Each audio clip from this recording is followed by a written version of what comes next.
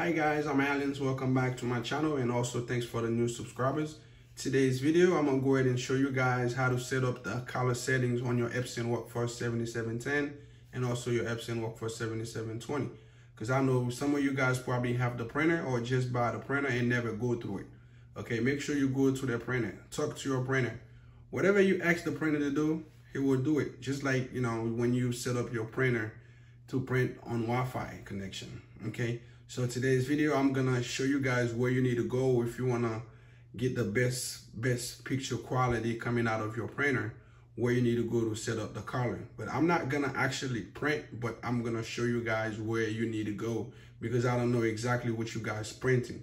If you're printing like posters, pictures, postcard, whatever you print, this is where you're gonna need to go to print the best quality pictures, the best quality color. Okay, even though you're printing from your Celio software or whatever software you print, you're gonna need to set up the color because it's coming from Epson. And most of the time when you buy an Epson printer, it's like it's set up on the basic. You need to do some kind of, you know, you gotta work with the printer. You need to do some kind of trick to make it work the way you want it to work. Okay, so today that's exactly what I'm going to show you guys, where you need to go to get their color settings. Okay, so first of all, this is my my Celio cutting software that I already set up here. So you could, whatever pictures you choose to get, just choose a picture and then just apply. If you don't have a Celio software, you could just go ahead and open a pictures, open some kind of posters on your desktop, whatever it is. So it's gonna be the same process, it's gonna be the same setup. Okay, so it's pretty much easy. Okay, so all you had to do after you select your pictures or the posters you select, all you had to do, you just go to file, you go to print. Okay, so you gotta set up, make sure you set up your printer. Okay, you gotta find your printer. Okay, sometime if you set up the printer and you don't see that paper, like the size, or you don't see that high coming on the screen, you don't see that one here, you will not be able to find the color settings on there. Okay, because as you can see here, if I choose a different one, see that right here, if it's showing your screen like that, you will not be able to change the color settings or do the color setup on here. So make sure you get that up here on your screen here. This is how your screen need to look if you want to do the color correction and color settings. Okay, so when you get here, after you set up your printer, present stay the same, everything here stay the same until you get laid out. See, when you get here, color matching, paper handling, cover pages, print settings, color option, two-side printing, and this is where you need to talk to your printer. Okay, so what you need to do, you got to go to color option here. Okay, so when you get here, as you can see, your printer always set up in menu settings here. Okay, and if you click here on the menu settings, if you go down here under advanced settings, if you click here, as you can see here, this is how you could manually change your ink here. Everything here, if you put it up here, you can see how everything is moving, is how you want it. But I don't suggest you to play with those here because it's already set it up here. If you put the yellow a little higher, your picture, whatever colors that's on the picture that's yellow, is gonna come brighter than everything else here. Okay, and this is the second one, fix photos.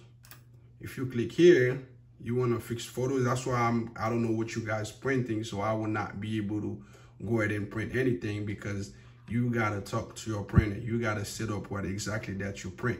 When you put it on fixed photo, scene correction, auto correct. So when you come here, you see that's people, landscape, night scene, sepia, gray. So it's up to you guys, what are you printing? Especially if you're doing shirts and stuff. So you gotta make sure you set up whatever you're printing here. Okay, fix red eye. You could click on here, digital camera correction. You could clear, smooth scan. Like I said, it's up to you what camera you're using, what photo you're using, whatever you use, you gotta talk to your printer and let the printer know what exactly that you printing here. Okay, so you could take them off. And if you don't want to do nothing, like you want to keep everything just the way it is, you could turn it off, like no color adjustment here, so it will not show anything. But I would not recommend you guys to just turn it off, because you will get the basic color what Epson set up the printer from. That's what you're gonna get if you leave it on off, no color adjustment, just like the manual one. See how everything's 0. Okay, so you just get the basic color. But if you come here on fix photos, and then if you go down on advanced settings, that's where you find everything here. And I'm gonna show you guys something else here when you finish here. So what you could do here, you could go back to menu, mode, Epson Vivid and stuff here, and Adobe RGB. You could always choose that. You know, this is the best one that's my computer actually use. Most of the softwares come with Adobe RGB here. You could choose that too. It's up to you. But the main one I recommend, it will be the fixed photos here. Okay, and you just go ahead and select whatever you go ahead to print. Landscape, night scene, sepia, gray, anything.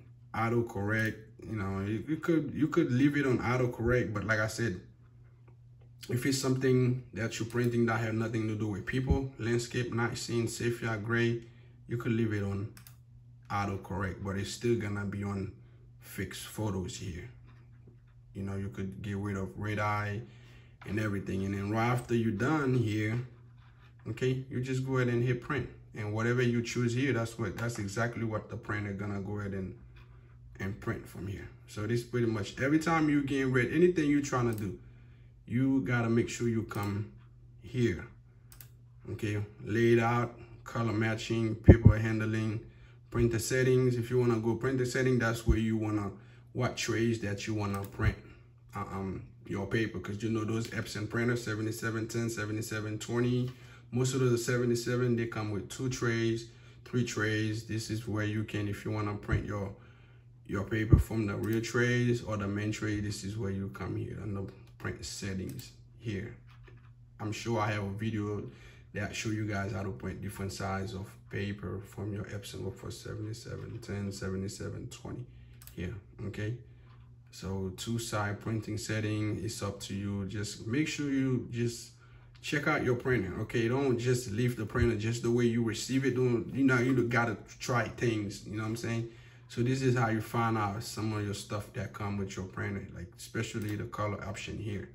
Okay, always, every time you're getting ready to print, whatever you print, is come here and fix it, let the printer knows, and he will do exactly what you need to do. So I think that's pretty much it.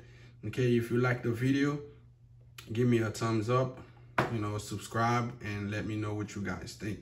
But next time, whenever I'm getting ready to print anything that have something to do with people, landscape, night scene, sepia, gray, I would do a test so you guys could see. But if you have the printer and you're watching that video, go ahead and print it yourself and let me know.